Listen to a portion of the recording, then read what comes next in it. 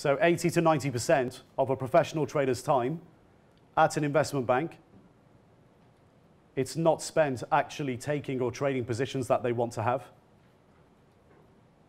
It's spent market making and monitoring algorithms.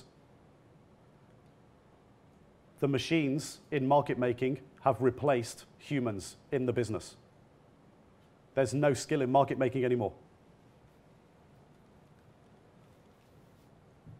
Now we're going to come on to pay later, what people get paid at investment banks, but it seems pretty logical that if the commission is down 80% over the last decade, what do we think pay is down?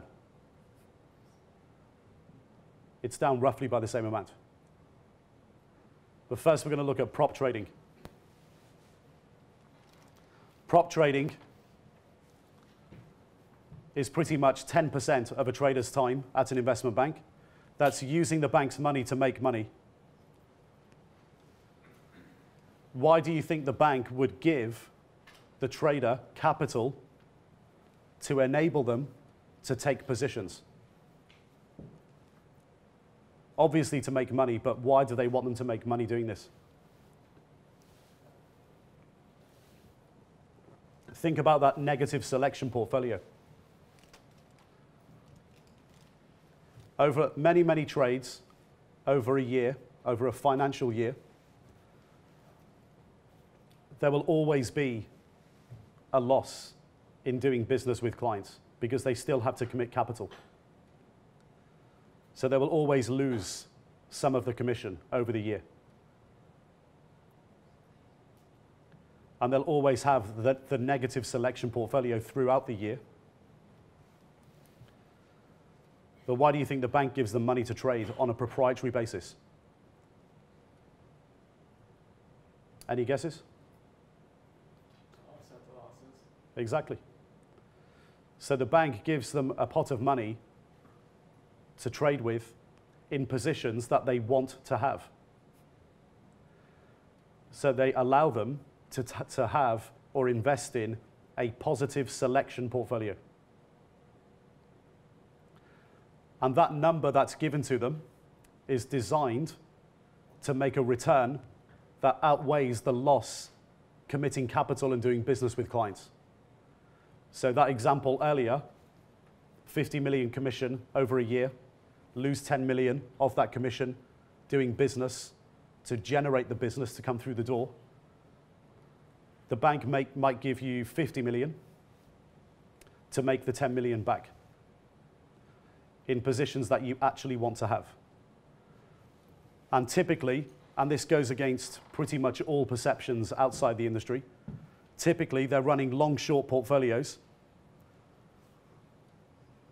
with 1 to 3 month time horizon. They're not actually going in and out the market every couple of minutes, every couple of hours, trying to make money quickly. They're actually holding positions for a long time. So they're running portfolios. So the purpose is to try and make that money back. But it's also linked to the trader's bonus. That's where the trader gets paid their bonus. If they make money, proprietary trading, in positions that they want to have, that's where their bonus comes from. Now, if commission is the bread and butter of the business, and it's down 80% in the last 10, 12 years, what do you think the number is in terms of what the bank gives traders to enable them to trade with in the proprietary trading account? How much do you think that's down? About the same. Because that commission number at the bank is collateralized to enable the traders to take more risk. So if that's down 80%, the number that they give to the traders is down 80%. These days, you'll be lucky to get $50 million, even as a senior trader. Whereas junior traders 10 years ago were getting $250 million.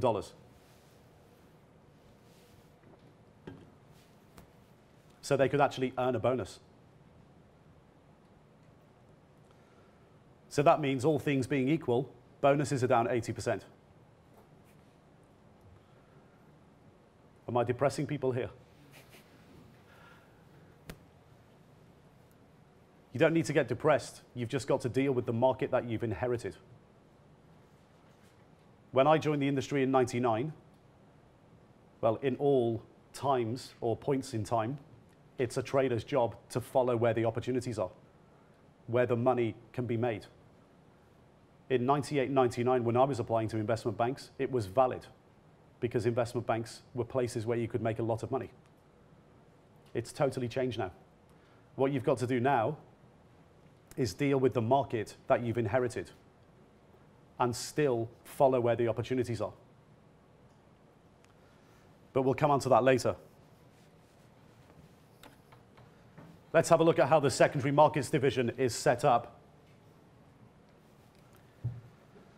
If you think banks or investment banks are places where everybody makes loads of money, you'd be very mistaken, because the vast majority of people are actually in support functions. The ratio of a profit center, somebody who actually brings money into the company, and somebody who's a cost center, for every one person that's a profit center, 4 people are a cost center. There's 4 in support.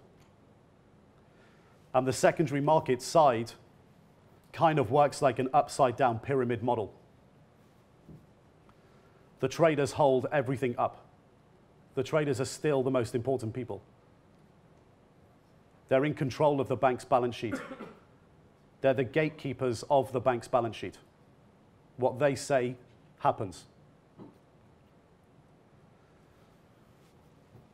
So what you see at the top is actually what's right at the bottom, the support function.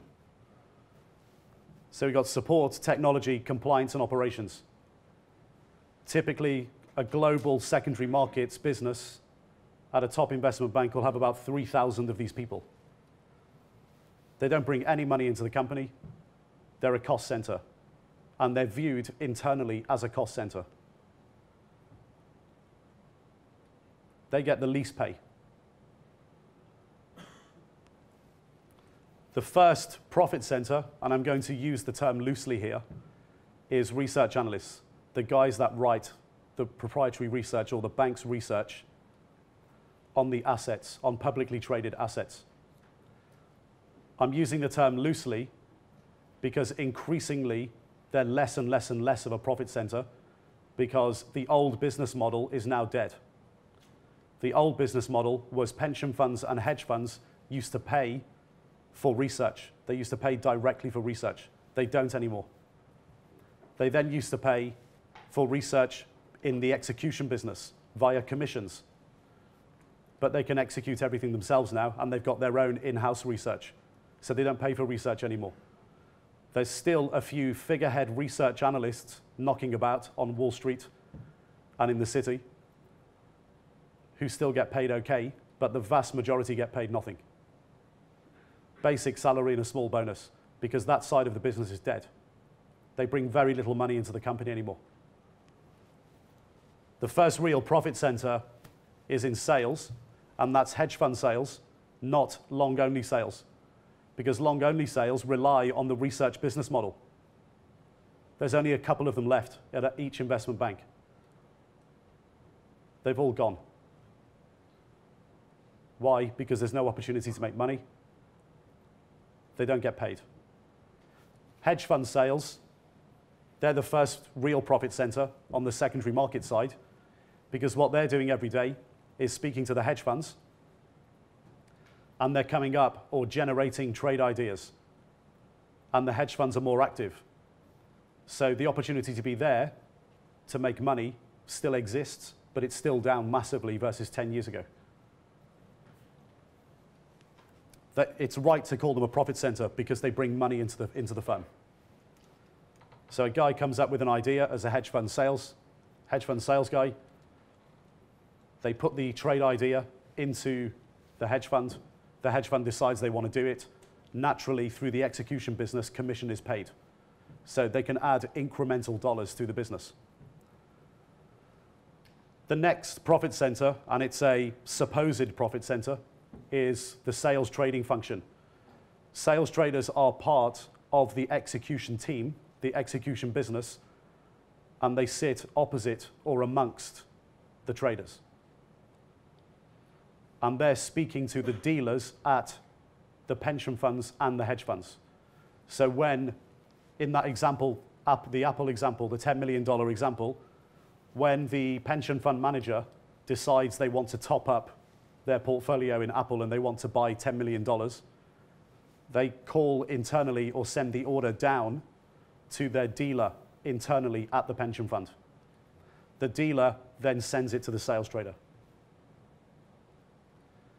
The sales trading function is very defunct compared to what it used to be, because it used to be on a relationship basis and also on a paid research basis, because the pension funds and the hedge funds the pension funds and the hedge funds were paying for the research, so they'd get lots of business coming through,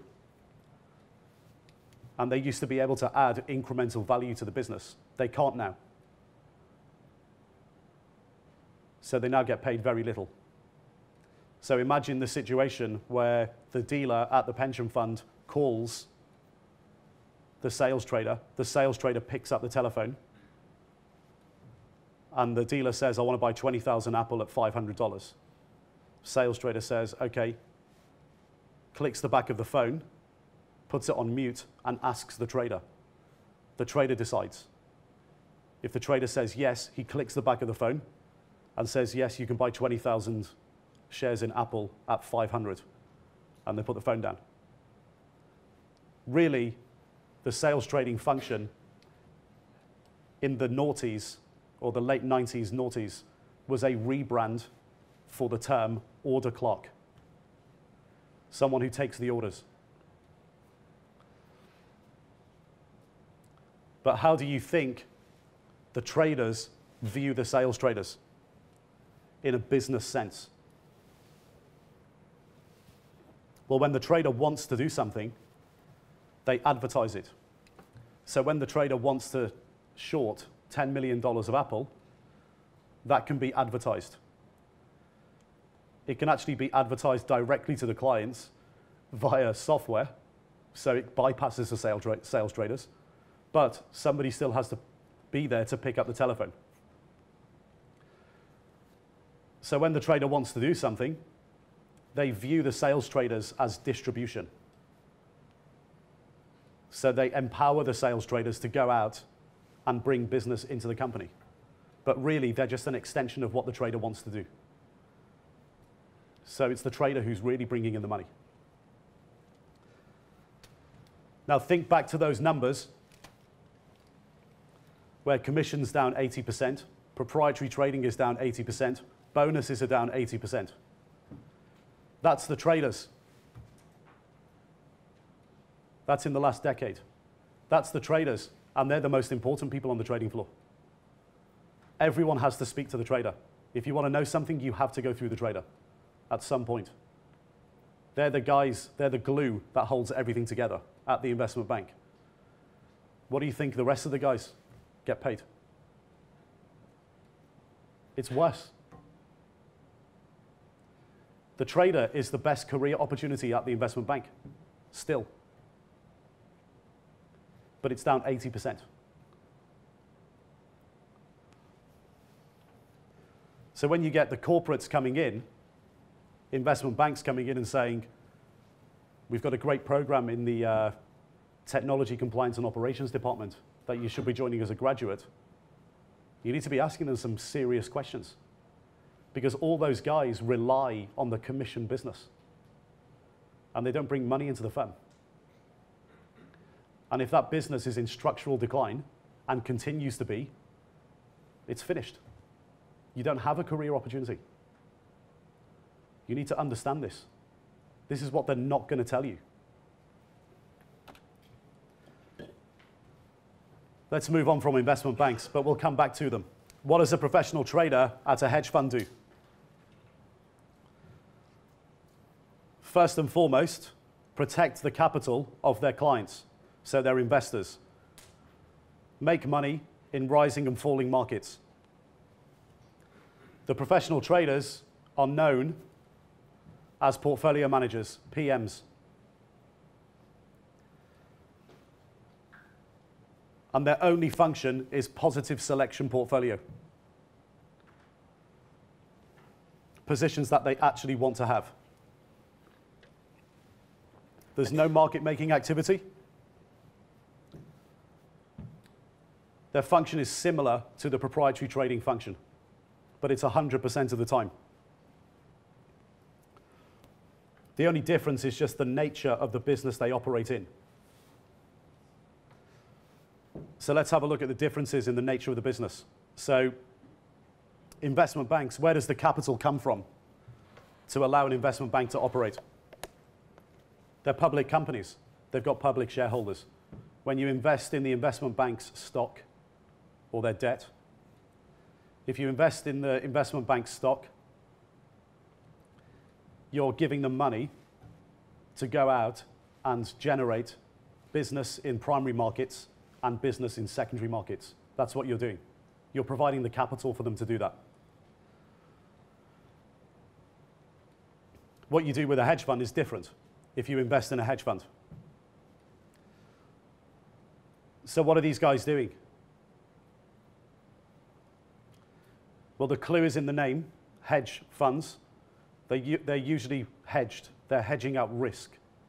And they've usually got diverse long-short portfolios. And really, a hedge fund is just simply a business structure. If you have a certain type of structure, you're a hedge fund. So it's just the way the business is structured. And there's two entities that you really need to focus on for the purposes of today. It's the management company and the offshore fund. So you have an onshore management company and an offshore fund.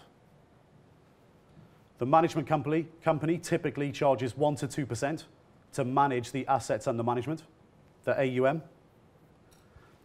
And an annual performance fee is charged on the fund, on the assets of the fund, when they make money. But something that most people don't realize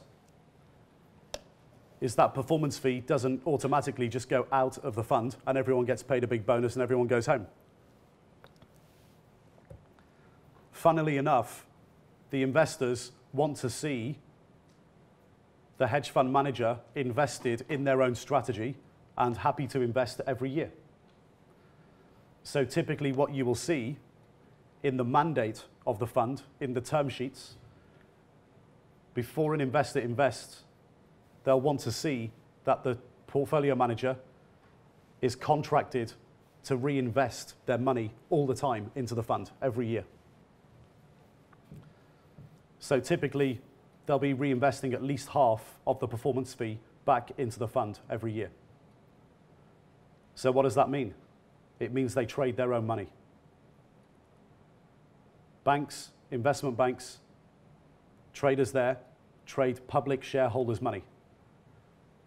Professional traders at hedge funds trade their own money and outside investors' money and charge a performance fee and a management fee to do so. Now, because the hedge fund trader is spending 100% of their time on the positive selection portfolio, so there's no market making, their trading and investment process is a lot more sophisticated than the guys who are prop traders at investment banks. They're much more thorough in what they do.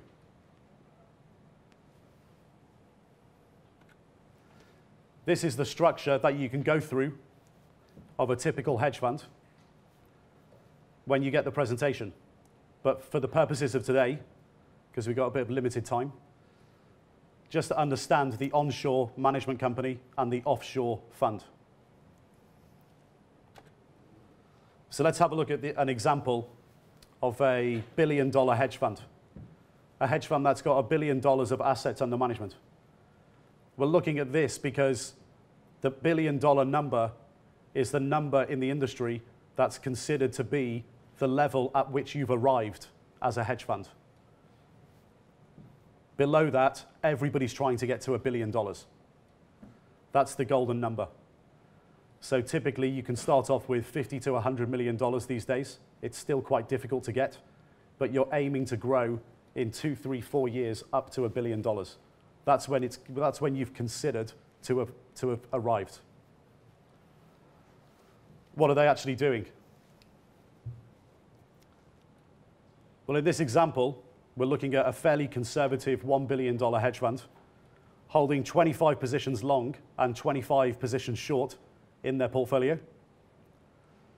So they've got a self-imposed position limit of 2% of assets under management. So no single position can be over $20 million. And that will actually be in the terms of the fund before the investor invests. It's one of the reasons why they're investing. And they're targeting a 20% return with mid-teens volatility, 15% volatility. So it's logic that you would want to get a 20%, if you're targeting a 20% return, you would rather invest in somebody who has 15% risk and achieves 20 than somebody who has 40% risk and achieves 20. These numbers will be in the mandate and the term sheet as well of the hedge fund. It's the reason why people invest. So in this example, they're charging investors a 2% management fee. Just for the record, 2% is very high. So this hedge fund's getting away with charging 2%. 1% is the industry standard. And they're charging a 20% performance fee. So they're making 20 million in management fees and 20% on the performance, 200. So they're making 40. And then 50% of that performance is reinvested by the managers. So at the beginning of next year, the $1 billion fund becomes 1.16 billion. 40 million has left the fund. 20 million in management fees and 20 million in performance fees. Now let's think about that management and performance structure. First of all, let's deal with the management company. The management company is onshore and invoices the fund offshore for the management fee annually. Why?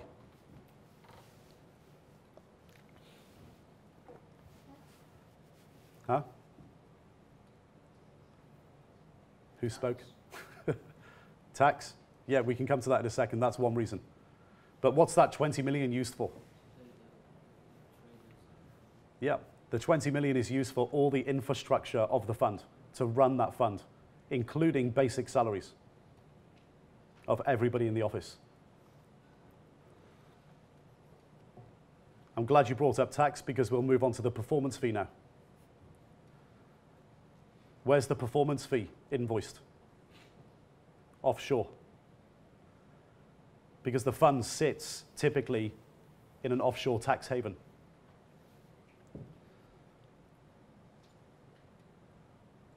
No one likes paying the tax, least of all the investors. So they invest in the offshore entity, and the traders charge the performance on the offshore entity. Then they don't need to bring it onshore. They can reinvest it and keep profits offshore.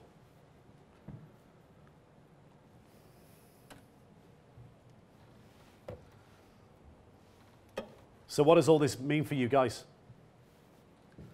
The professional traders at investment banks and hedge funds. Now we understand what they typically do. Well, everybody here, pretty much 90% of you at the beginning of the presentation, put your hand up and said you're going to apply to an investment bank for an internship or a graduate position at some point in the next year. Well, first of all, you clearly don't understand what you're dealing with, because if you did, you wouldn't. And if you've got a degree and you spent £50,000 on it, you need to know what you're dealing with. So let's summarize it first.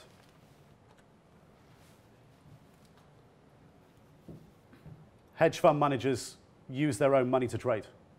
They reinvest, and they're invested in their own fund. They also accept outside investors' money, and they charge to do that. Traders at investment banks don't. They trade public shareholders' money.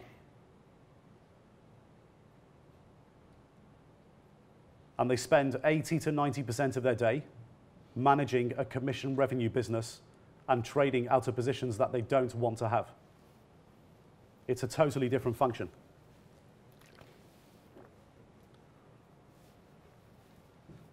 The commission business at investment banks, unfortunately, has been in structural decline for over a decade.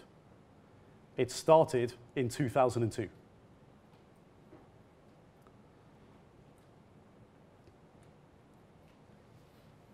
You just shouldn't believe what you read in the media, because they have a different agenda. They want you to buy the newspapers, they want you to watch the television and watch their program to get ratings, and they want you to hit their website. So they will sensationalize everything. Your perception is completely misguided. In this market, senior professional traders at most investment banks don't get paid more than $300,000 a year. That's basic plus bonus. Junior traders get significantly less. And both of them exist month to month.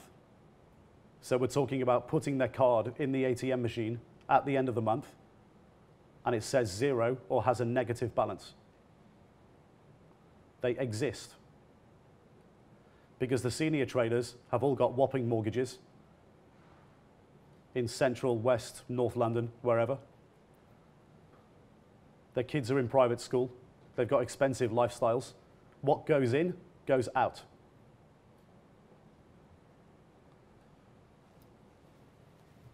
It has another consequence for you that you need to understand. If there's no opportunities to make money at investment banks, do good traders go and work at investment banks? No, they've all left. They've all gone to hedge funds. They've all left or left the Western world altogether, or they're operating in the Western world and doing their own thing and trading their own money, because they can make more money doing that than working at an investment bank.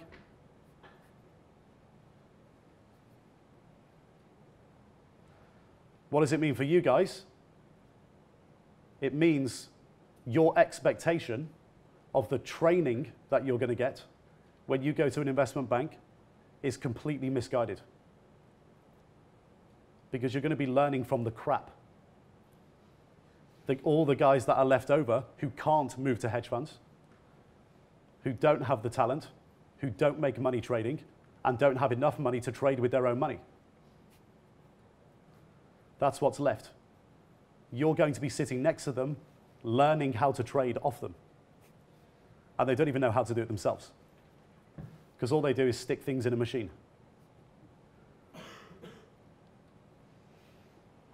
There's also another consequence to this, and we call it in the industry the race to zero. These algorithms, which are so prevalent in the industry, and we have a gentleman here, Corvin. Corvin's a hedge fund manager who's down here to talk to you today about that later. We'll go over the basics here.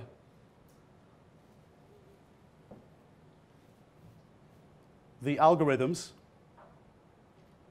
have destroyed all short-term opportunities in publicly traded assets to make money. Because that example that we looked at before, where the machine is buying on behalf of the client $10 million of Apple at 500, there's machines built to predict what that machine is doing.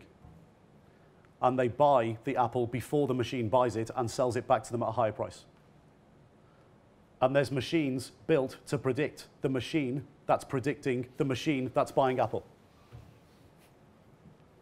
So how many trades do you think an algorithm can do in a second?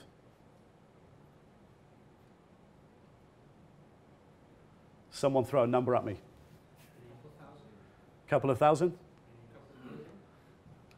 It will stay in the thousands. They haven't quite built the millions one yet. So you're looking at about 15, 20,000 with decent algorithm.